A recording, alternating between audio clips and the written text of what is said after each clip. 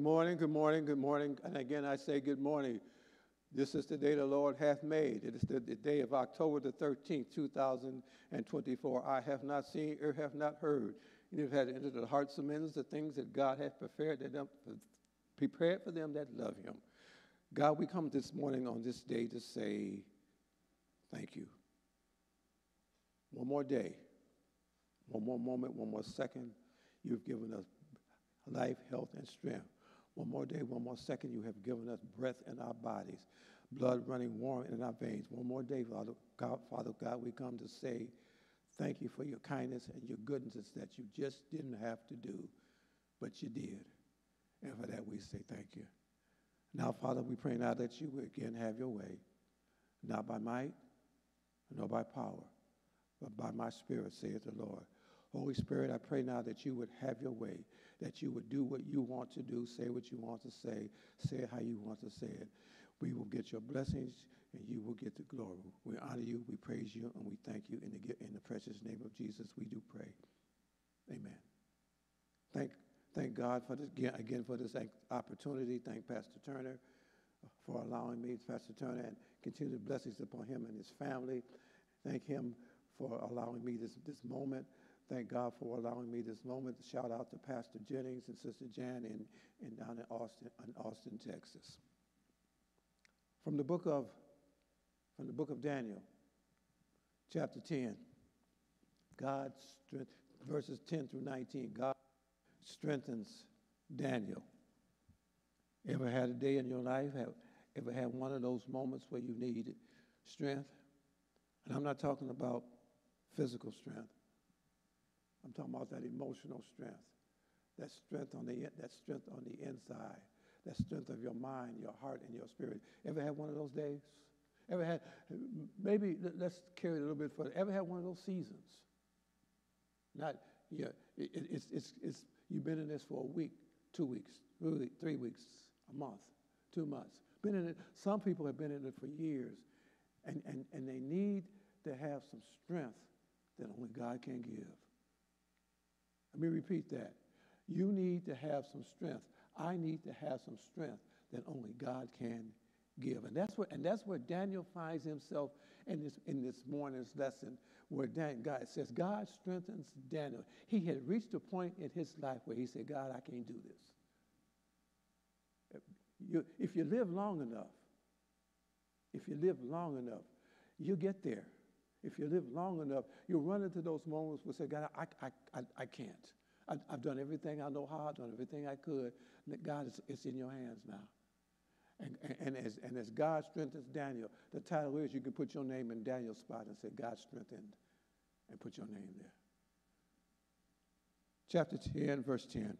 And behold, an hand touched me, which set me upon my knees and upon the palms of my hands, and said unto me, O Daniel, a man greatly beloved, understand the words that I speak unto thee.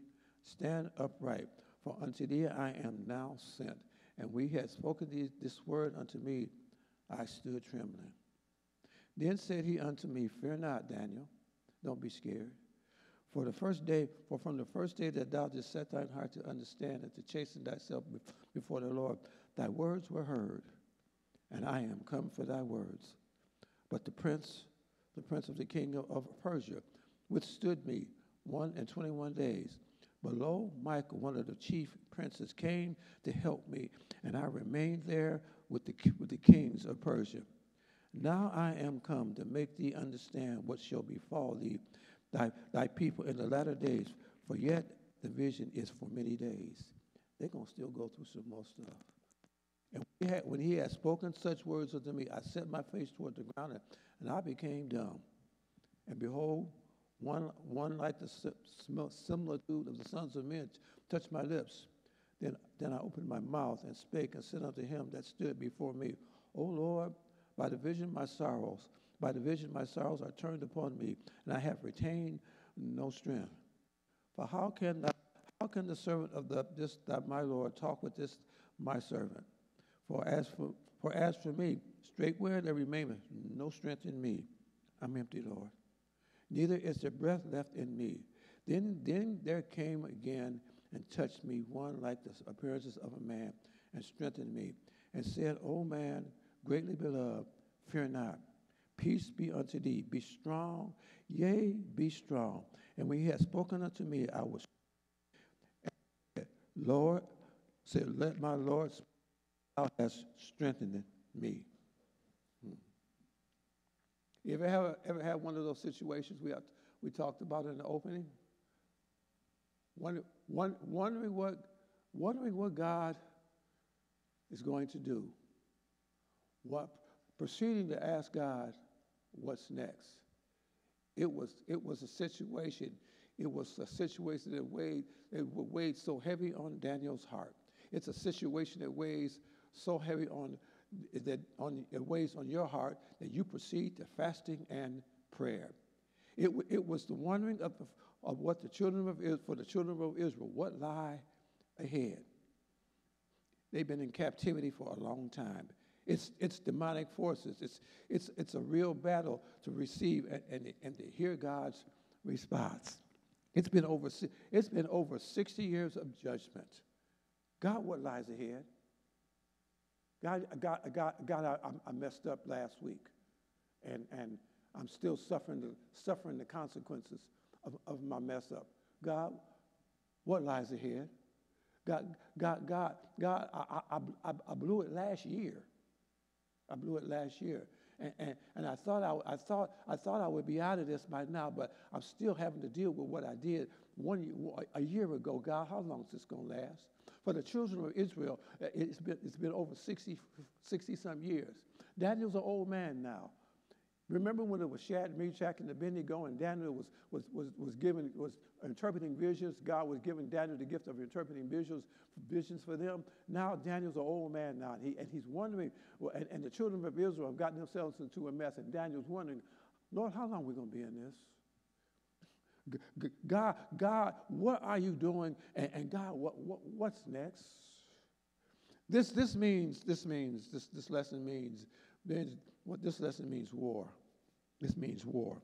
It was Daniel's persistent and triumphant prayer. It's a picture of spiritual forces. It's a picture of good versus evil, a light versus darkness. It's a picture of all of that. And Daniel finds himself in his prayer, and Daniel finds himself, he feels like he's being opposed in his prayer. Ever prayed so long that you've run out of words? You prayed last week, and you prayed this week, and you know you're going to be praying next week, and you started to repeat yourself because you have no other words to say, and you feel like, God, what are you saying, and what are you doing? It's the opposition to. You feel like it's an opposition to a request, to a God-given request about what God is doing. You keep praying, you keep fasting, and the opposition, and looking for the fulfillment of a vision, but you're still in it. You're still in under the judgment that you had gotten yourself into. The events prior to this vision, the children of Israel had gotten themselves under judgment, and they had been under the hand of God's judgment. And God had allowed somebody to come in and take them over and burn down things and take all of this. God can, let me say it this way, God can get your attention. You can ignore God, you can say it won't happen to you, but God can get your attention. And that's what's happened to the children of Israel. And Daniel's now wondering, God, how much longer? Some of us, I'm going to keep repeating this, but some of us are going through that, God, how much longer? Daniel was fasting, and Daniel was praying. He'd been fasting and praying for 3 weeks. And what was Daniel expecting? He had eaten no food, and he had drank no wine. He had used no lotion. And Greek was in Daniel's heart, because God, how long? How long am I going to have to take this? Let me say it, proverbial spanking. How long, God? 2 years had passed, and some of the children and Daniel thought some of the children of Israel were going to come out from this, and 2 years had passed when they started from coming out. But there's only been a handful. God, how much longer are we going to be in this? It brought grief to Daniel's heart that now past 90 and probably retired. He had fasted for 3 weeks, and he did not get the immediate answer. Because see, some of us, when we pray, we're looking for immediate answers from God. We're looking for when we get down on and say, God, I'm struggling with this, and I ask you to help me with that, and God, will you take care of this? And God, I need a financial breakthrough, or God, I need you to touch my child's heart, and we're looking for immediate answers. And sometimes God says, no, the immediate answer is coming, but sometimes the immediate answer has come, and we don't know it yet, and we're going to get into that.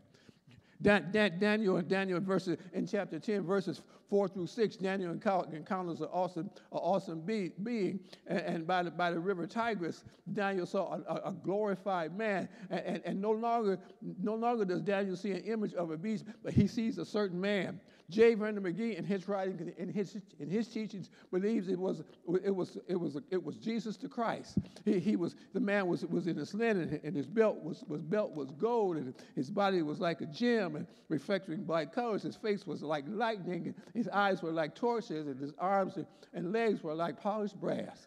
But his voice thundered. To hear the voice of God. To hear the voice of God thunder in your heart. To hear the voice of God speak softly and sweetly to you in your heart. Do you know his voice when you hear it? Because if you ever get to the point where you hear God's voice, or if you ever get to the point where you hear those sweet whispers that God speaks unto you, you're on your way now. Because you're starting to mature to be the kind of Christian that God wants you to be. It says his voice thundered. To strengthen Daniel, this voice thundered to strengthen Daniel to receive the importance of the message. The Lord himself, as J. Vernon McGee would say, the Lord himself appeared unto Daniel and talked to Daniel. The companions did not see the vision that Daniel, the glorified person, but they did sense his presence and his terror. The prophet Daniel was emotionally overwhelmed and physically weak, and he was stricken utterly with helplessness. He had heard a voice. Jesus. He had heard a voice. He had heard a voice he had heard an actual voice. Now he didn't hear just a voice in his spirit. He had heard an actual voice. And everybody with him could not hear his voice, but Daniel heard the voice. And because of that, he heard the voice, glorified man. He fell deep into sleep. Daniel was overwhelmed, emotionally overwhelmed, and physically. Daniel lapsed into unconsciousness. Jesus. 3 points. 3 points to this lesson. Remembering the struggle, verses 10 and 11. You remember your struggle. You remember what got you into your struggle. You remember how long you've been in your struggle, and you know what it's going to take to get out of your struggle. Verses 12 through 14. Delayed to discourage. Satan comes to discourage you.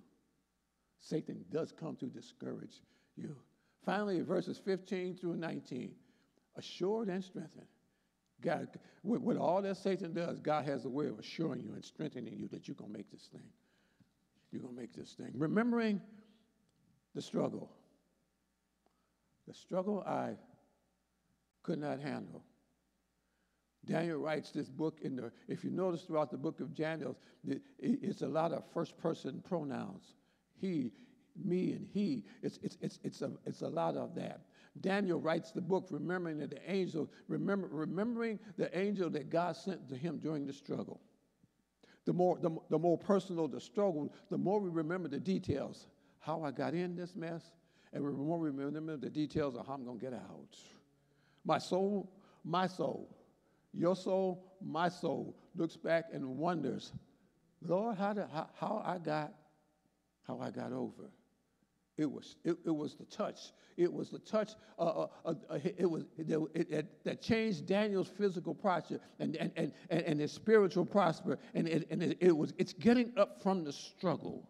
There are levels of struggle, and it takes time to get up from one level. That we talked about how we pray, and we want instant prayers, instant answers to our prayers. Sometimes it takes us time to get up from the level we got out, from the mess we got ourselves into. It takes us time.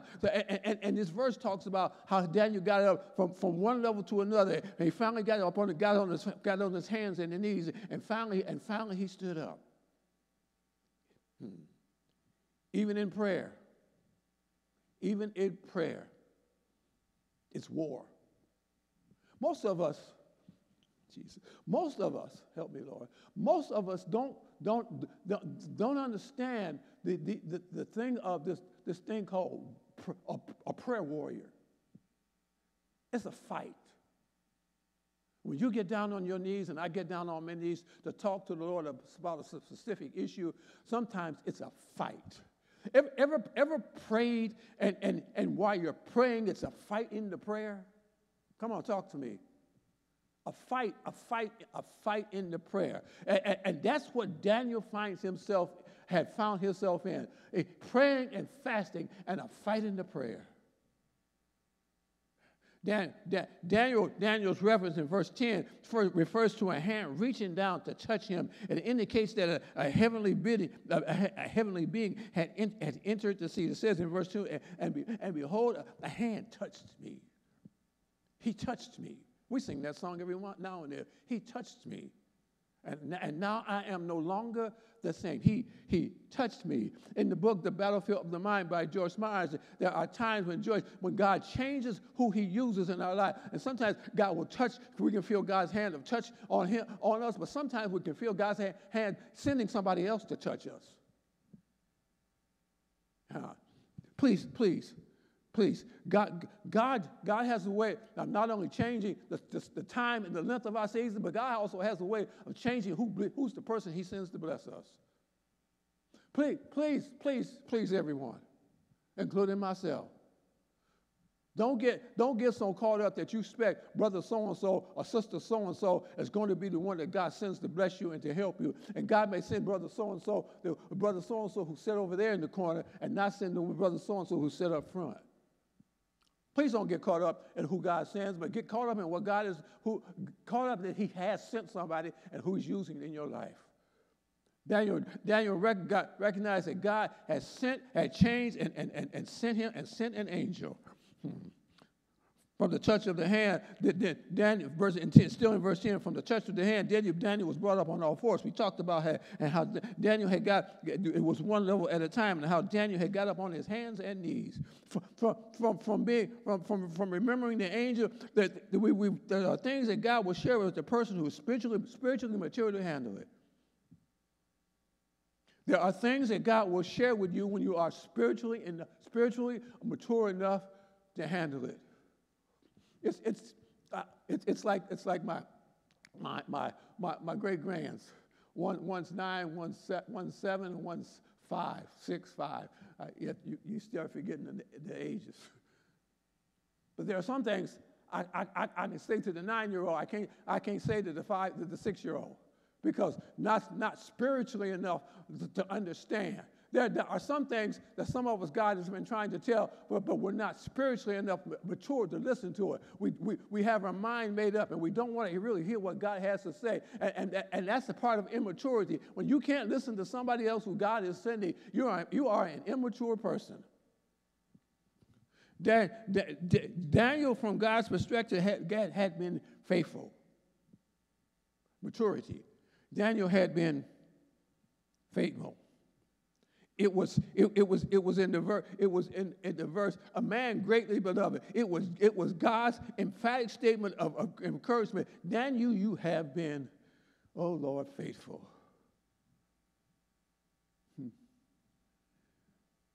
I have to ask myself the question. You have to ask yourself the question. And you also have to answer it for yourself, as I have to answer it for myself. Have I been faithful? Have you been faithful? Have you been faithful? Have you been Faithful from the perspective, from God's perspective, not from yours, not from mine.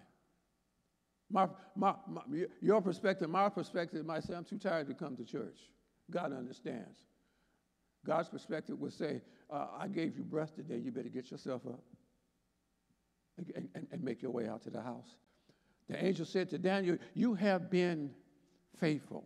Faithfulness shows a strong sense of duty. Faithfulness shows a strong sense of consciousness. In the physical sense, it's like two pillars, and faithfulness is the pillars that support and hold up the doors. Who are you supporting? Have you been supportive in the work that God has set and called you and assigned for your hand to do? Have you been supportive? Let's get out of there. Daniel, not only have you been faithful, but God tells, if you ever get the sense in your spirit that God says you are greatly beloved. Verse 11. You are greatly beloved. The record is Daniel is one of the greatly beloved, one of the best, one of the most valuable, one of those who rank high among the servants. How about you? How about me? And understand, the ranking doesn't come necessarily from individuals on this side of heaven. The ranking comes from God. And oh, thank you. And let me go back to something I said earlier. You know whether you've been faithful. You know whether you've been valuable to God. You know whether you've been conscious to God. You know whether you've been supportive to God. You know. He said in verse 11, and he said, "Oh, Daniel, a man greatly beloved. You're one of the best, one of the valuables, one of the commendables, one of those who can give. I can give honor and a little bit of praise and glory to. Oh, Daniel." God says to the greatly beloved that He has a message for them. You need to understand that to understand the things of God and understand where God is taking you and what God is doing with you. You need to be spiritually mature. The word understand in verse 11 talks about to discern, to comprehend the message that is being expressed and the message that is intended that comes from God. The message, His word. The message, His thought. The message, His mind. The message, His actions. What you can hear and what you can perceive in your spirit that God is saying. The message. This encouragement. Stand up. Stand up. Stand up and be a witness. Stand up. Stand up to receive the message that God has for you to receive. The angel's message, I have been told, is I have, and the angel says the angels come in verse 11 says, I have been told to tell you this, Daniel. That's good. I like that. There are times. Lord Jesus, there are times, even when God shares the message to us, that the message overwhelms us. Still in verse 11, Daniel was overwhelmed again. It says in verse, and when he had spoken the word, the message, I stood trembling, motionless. I stood in position. I stood respectfully before you, remembering the struggle. But as you remember the struggle, as you remember the struggle, understand that sometimes God's answers don't come at our pace. God's answers come delayed. Delayed to discourage. Let me cut through this. It's a satanic strategy of delaying God's answer to your prayer. It's a satanic strategy. It's a plan. It's a purpose put in place to delay God's answer to your prayer. Satan creates situations. You've been praying for, in the lesson, Daniel been praying for 3 weeks, 21 days. You've been praying, and you've been praying, and you've been praying, and you keep wondering, why hasn't God answered my prayer?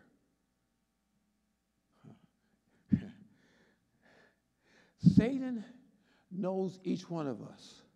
And Satan puts in place things to discourage us, to help us give up hope. Let me say it differently. Satan wants you to quit. He wants you to quit. Satan knows each one of us, and for each one of us, he knows the tactics that will work against each one of us.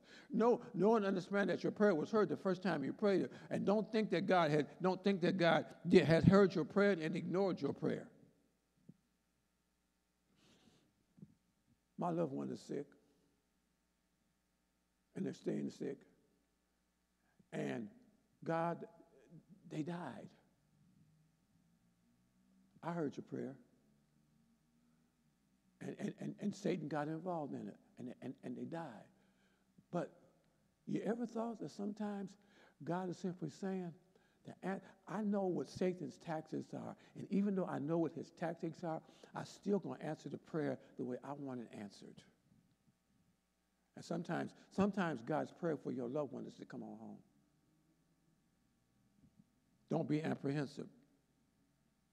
Don't be scared. Don't be anxious. Verse 12, about your prayer. Then he said emphatically to me, from the first time you surrendered, fear not, Daniel, from the first time you surrendered, from the first time you made the decision to pray, from the first time you were persistent to pray, I heard your prayer.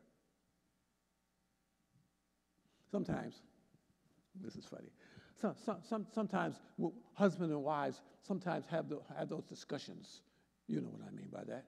We have those discussions, and one will say to the other, "Did you hear me?" And the other one will say, "Yeah, I heard you." Well, kind of similar to that is we keep asking God, "Did you hear me?" And God says, "Yeah, I heard you. I heard you." From the first day that you surrendered, God's heart was touched by the prayer, by your prayer. God's heart was touched by Daniel, his dear servant's prayer. From the first time you stood and recognized that not only did I hear your prayers, I recognized your prayers because you were persistent in your prayer and you surrendered and you were humble in your prayer. But I also heard your prayer. I also heard your prayer because let me slow down. Because you did chasten yourself to humble yourself before me. I'm repeating myself. Not only from the first time you surrendered and you made your decision to pray, but I also heard you when you chastened yourself and humbled your spirit. A humble spirit. Humble spirit. Please. I know most of us know this, but every now and then we need to be reminded. Don't approach God in your arrogancy. Don't approach God in your you have to answer my prayer. Don't do that. I heard your prayer. You chastened yourself and you humbled yourself. You willingly reduced yourself in rank and in stature, and you lowered yourself down in your attitude and in your spirit. Daniel, I am come, verse 10, verse 12. I am come for thy words. I've come to answer your prayer. Understand that in the spiritual realm there are battles that go on. Battles that delay the answer to your prayer. The Lord had immediately commissioned the angel to reveal the future to that. Daniel, you want to know what's next. I sent an angel to tell you. He didn't get there because the deceiver, the liar, the trickster got in the way and caused another situation that delayed the answer to your prayer, that delayed you even knowing about the answer to your prayer. It's the flat tire. You prayed that somebody would help you. Help you in the situation that you got yourself into. You're on your way to work, and you're just praying, and you're just praying, and you just know God's going to send somebody, and God puts it on brother so and so's heart or brother sister so and so's heart, and they're on their way to help you. And on their way to help you, they get a flat tire. You know what that was? That was Satan's strategy. Somebody left the bottle out in the middle of the street, and they ran over and got a flat tire. That was satanic. It's the train at the railroad crossing. Normally the train hits that railroad crossing, hits that railroad, and it's gone. But today the train is slow and it's long. There are some times when that is satanic by Satan to delay the answer to your prayer.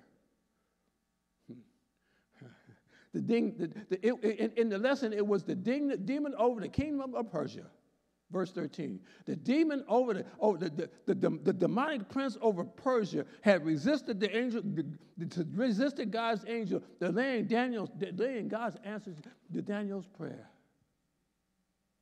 Some of the delays to your prayers, and please let me back up. This is not all the time, but this is sometimes that the answer to your prayer is because of a satanic strategy by Satan to delay getting the answer that you need, to delay your blessing. Two interesting thoughts. It's the thought of the hierarchy of the angelic world. Michael had to come. Who was Michael? Michael, the angel. Michael, let me use it in this terms. Michael, the supervisor of the angels, had to come and get involved. And while that angel dealt with another situation, Michael had to come and answer your prayer. It says in the verse, lo, Michael, one of the chief angels, came to help me. And this is the one angel talking to Daniel about how Michael, the chief angel, had to come and help him because he had got himself involved, trapped over in Persia, and couldn't get out of Persia because he had to deal with a mess over there. But now I'm here now. Verse 14. I'm here now. I am come to make thee understand what shall befall thee in the latter days. I'm going to tell you what. Daniel, you want to know what's getting ready to happen? I'm getting ready to tell you. Now, skip that. Skip that too. Satan has succeeded in accomplishing his purpose of discouragement. Satan's purpose in discouragement. Satan knows that the weak he can get any day. He knows brother so-and-so has missed 3 weeks worth of church and has no intention to come on week number 4. He already knows that. He's not even bothered with brother so-and-so or sister so-and-so. He knows their attitude. He knows their spirit. And he's got them right where he wants. But he's after you. You who come hell or high water. It comes 6 inches of snow on the ground, 10 inches of snow on the ground. You make your way out to the house of God. He's after you. And what Satan hopes to do with you, because of your attitude and your spirit, Satan's only strategy with you is, I know you're not going to quit. I know that. I've been watching you for years. You make it there no matter when nobody else will make it there. You're going to make it there. You're not going to quit. But what I can do is I can slow your roll.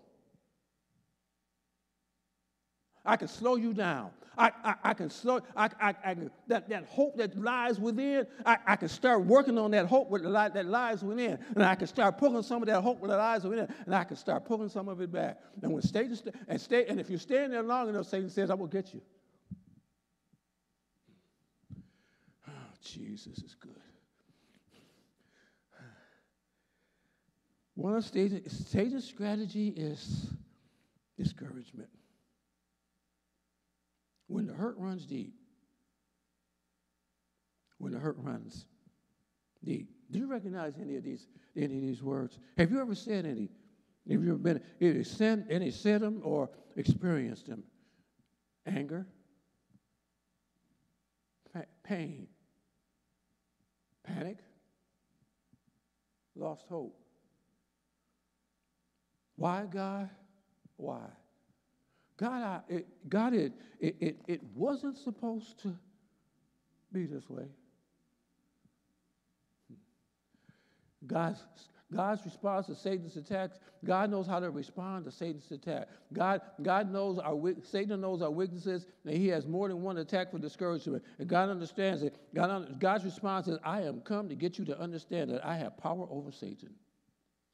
I'm going to get you out of this mess. Three things about understanding God's answer to the prayer and discouragement is number in verse 14. Now I am come. Who is affected by and make thee understand what shall befall? Who is affected by the prayer? The second thing is who is the subject of the prayer? Who is the subject of the prayer? No. The second thing is when will the answer of the prayer be accomplished? And the third thing is how long will it take for the results of the prayer to take place? Number two was in the latter days. In other words, this is for a future end. You got a little while yet to go before the answer to this prayer happens. You prayed. You sinned for a long time. You got out there and enjoyed yourself, and I kept telling you to stop. And you kept on going. And so now you think that I'm going to flip this thing around and get you out of the situation overnight. No, I'm not going to. For God is telling some of us, no, I'm not going to. I'm going to get your attention one way or another. No, I'm not going to. I told you 25 years ago, leave her alone. I told you 3 days ago, stop seeing him. But you kept on. And now you want a quick answer to your prayer. And God says, no, this is for the latter days. You got to deal with it now. We don't like to talk about this. We like to talk about God's going to get us pie in the sky and God's going to get us out of this mess right away because sometimes he's not going to. Let me quit. One of the last point. I think I got about 3 minutes. Assured and strengthened. The God effect that counters discouragement. Verse 15. Overwhelmed, overtaken with excitement is the other side of overwhelmed. The overtaken with excitement, which is the other side of discouragement. Daniel realized the great significance, the intended meaning of what God was planning to do, and Daniel being prone again to emotion, fainted again in verse 15. But in verse 15, one more time, another angelic messenger comes to encourage Daniel, and touching Daniel's lips, the angel enabled the prophet to speak, and he said, and like the multitude, the sons of men, touch my lips. And Daniel told the angel that he was terrified at the spiritual warfare. Warfare is no plaything. Spiritual warfare is no plaything. Verse 16. Then I'll open my mouth and spake and said unto him that stood before me. I'm scared. Oh Lord, by the visions my sorrows are turned upon me, and I retain no strength. Lord, I don't have anything left. We open this lesson with asking you about have you ever got to a point where you had nothing left? Daniel had gotten to that point. He had nothing left. When you get to that point, sometimes God's got you just where he wants you. Where you can't rely upon yourself and you can't rely upon your strength and can't rely upon your job, your status, your money, your career. You can't rely upon it. All you have left is God.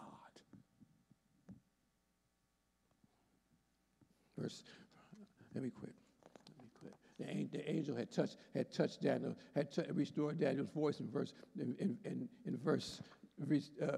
excuse me. Let me slow down. Seeing how emotional Daniel and Daniel was, and weak Daniel was, the angel touched him again and gave Daniel some supernatural strength. Verse 18. Gave Daniel some super. Now, on top of Daniel's natural abilities, God put some super on Daniel's natural abilities and gave Daniel some supernatural strength.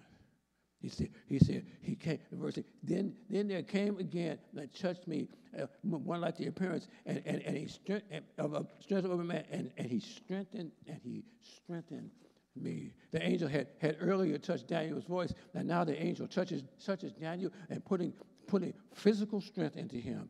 Told Daniel to be strong. My injunction, my rhema word to somebody today is, be strong.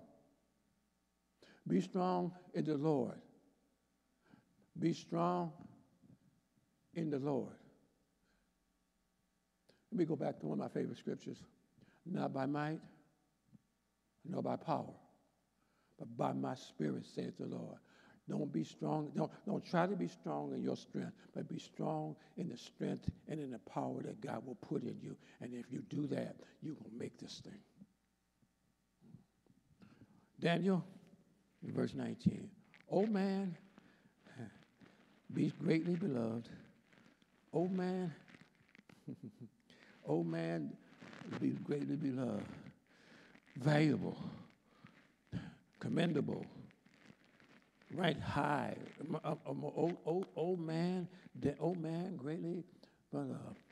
Now was not the time to criticize Daniel for falling out, but now was the time to encourage Daniel with the strength that God was putting in him.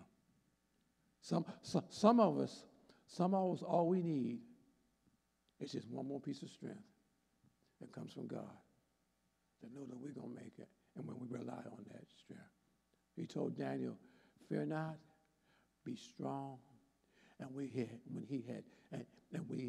he had spoken unto me, I was strengthened. And said, let my Lord, for thou hast strengthened me. Peace is pronounced over Daniel's life. Peace is pronounced over this situation. Peace is pronounced upon Daniel. God will pronounce some peace over your life. Even in the middle of your mess-ups, even in the middle of waiting on the answer to your prayer, God will pronounce some peace and let you know, weeping may endure for a night, but joy is coming, and it's coming in the morning. You will have, and I will have, and we will all have, if we rely upon God, strength to move forward. God, our Father, we thank you. Thank you for this lesson. Pray now that something has been said, something has been put forth that will help somebody to realize you hear their prayers, you haven't forgotten them, and if they'll hold on and depend upon you, and understand that there's a war going on in their lives, and understand that God wins all wars with Satan, that if they will hold on and trust you, God, everything going to be all right. We pray this in Jesus' name. Amen.